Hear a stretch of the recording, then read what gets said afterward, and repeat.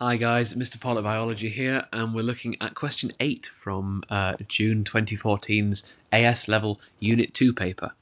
The last two questions tend to get a little bit more tricky in terms of the length of the answers that are required and also the data that you're expected to work with. This is a DNA heavy question, this question 8, so we'll get stuck into it and see how we do. I apologise in advance if there's any odd sounds during this video. There is a dog sat very, very close to me, so keep your ears out, or don't keep your ears out, I should say. So, first question, how is the structure of DNA related to its functions? This is a nice question, actually. 6 marks, and 6 marks that you can really easily rattle off. So DNA is our beautiful double helix that stores huge amounts of information because it's a massive molecule. So let's get started and try and bash through 6 marks. So first mark, it's large. So it stores lots of data. Stores lots of information. Massive molecule, DNA. But also, it's incredibly compact because it forms a helix. So its helical structure makes it compact and more convenient to have in your cell. 2 marks, nice and straightforward. What else has it got? Well, the base sequence, the order of the bases, that determines and codes for amino acids. Determine amino acids.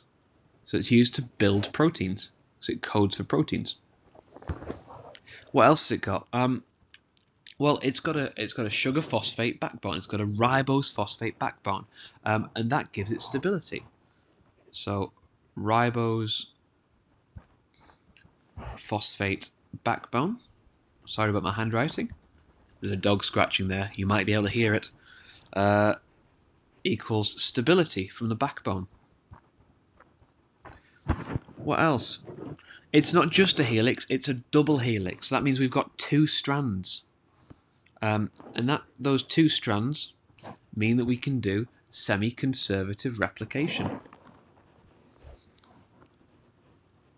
Semi-con-rep. Nice, straightforward. So already we've hit 5 out of the 6 marks. Now, if we think about the base pairing, we've got complementary base pairs. Comp base pairs. And the great thing about that means when you replicate, you get accurate replication. Because they copy exactly. They line up with their complementary bases and they work backwards to get a perfect copy. It's raining now, so you might be able to hear rain in the background and dog. So my apologies. What else have we got that we can talk about? We've got hydrogen bonds that provide stability. Again, hydrogen bonds that occur between the base pairs, the complementary base pairs. Or we could talk about the fact that those hydrogen bonds are weak and allow the 2 strands to be unzipped during replication. But we've got 6 marks there, so we can progress on quite nicely. Okay, a bit of an application question now. Scientists investigated 3 genes, C, D, and E, involved in controlling cell division. They studied the effect of mutations in these genes on the risk of developing lung cancer. The scientists analysed genes C, D, and E from healthy people and people with lung cancer. If a person had a normal allele for a gene, they used the symbol N. If they had 2 mutant alleles for a gene, they used the symbol M. So N for normal, M for mutant. And they used their data to calculate the risk of developing lung cancer for people with different combinations of those alleles. A risk value of 1 indicates no increased risk. So here's our table. It's a bit of a difficult one to read at first glance, so let's colour code it. Let's have normals as being green. So normal, normal, normal, normal, normal, normal, normal, normal, normal. And let's have mutants as being pink. Mutant, mutant, mutant. So, basically what we've got is we've got 4 sets of data. Set 1 tells us what's going on if you've got all normal genes, and we can see that there is no increased risk.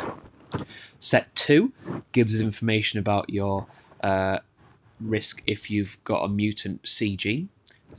Data 3 gives us information about the risk with a mutant E gene, and data 4 gives us information about a mutant D gene's risk. So, question: what do the data suggest about the relative importance of the mutant alleles of genes C, D, and E on increasing the risk of developing lung cancer? You can do this in 3 letters and 2 symbols. Okay? But we'll get to that. So first, let's look at which one gives the highest risk. And that is this guy right here. Okay? So, gene E has 1.78 as its risk. So that's by far and away the highest. Okay? So, we can say that E, highest risk. And then really all the marks are for saying what order is the risk in. So let's have a look. What's the next highest? Hey, look, D. D is the next highest.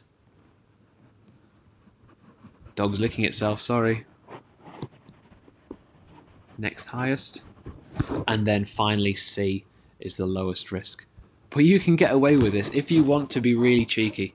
I wouldn't recommend this at all because it doesn't always pay off. But in this case, the examiner will allow E is greater than D is greater than C. If you're really interested in saving ink, 3 letters, 2 symbols, 3 marks, done. So let's move on a little bit. Chemotherapy is the use of a drug to treat cancer. The drug kills dividing cells. Figure 5 shows the number of healthy cells and cancer cells in the blood of a patient receiving chemo.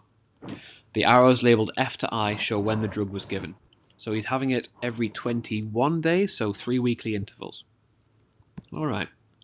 Oops, I'll just get rid of that. That was from a previous take on this video, where I messed it up. So, calculate the rate at which healthy cells were killed between days 42 and 46. Right. Day 42. Let's find it. Day 42 is going to be here. Not easy drawing a straight line on an iPad.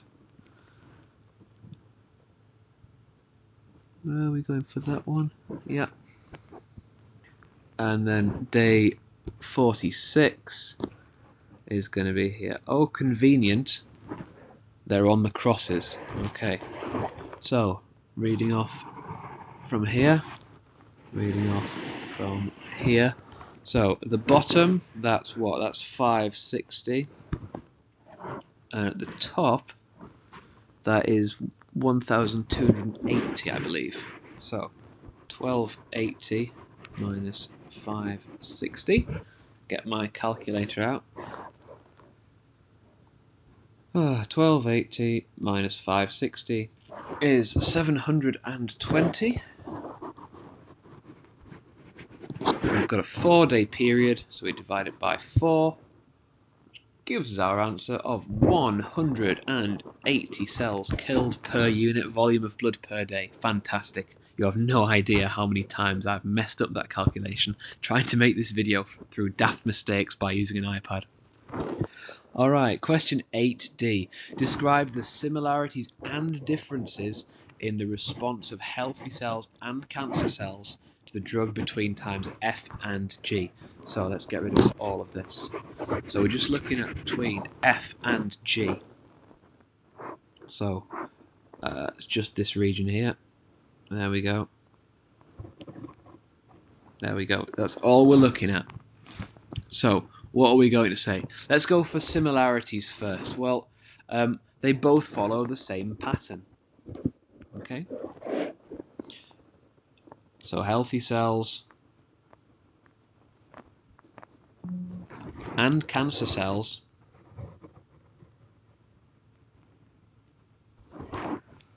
follow the same pattern.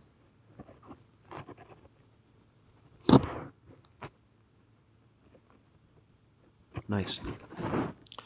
Let's have a little look-see. From there, we can go on to look at the differences. And we can see that the healthy cells get killed much quicker. There's a much bigger decline here than here. So, healthy cells are killed quicker.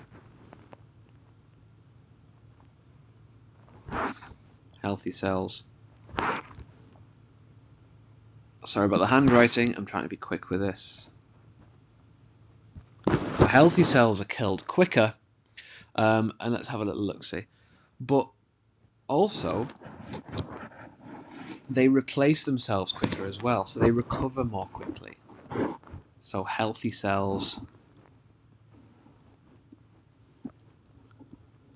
they divide quicker as well. There we go. 1 similarity, 2 differences, 3 marks. Excellent. Moving on. Question E. More cancer cells could be destroyed if the drug was given more frequently. Suggest why it wasn't given more frequently. Well, you would kill too many healthy cells.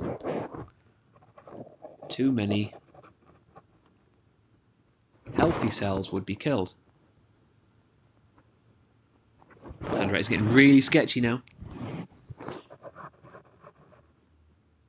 So too many healthy cells would be killed if you were giving more frequent doses of chemotherapy. And the obvious result of that would there could be side effects, and obviously the most severe side effects, especially with something like chemo, is going to be death. So the person you're treating may actually die.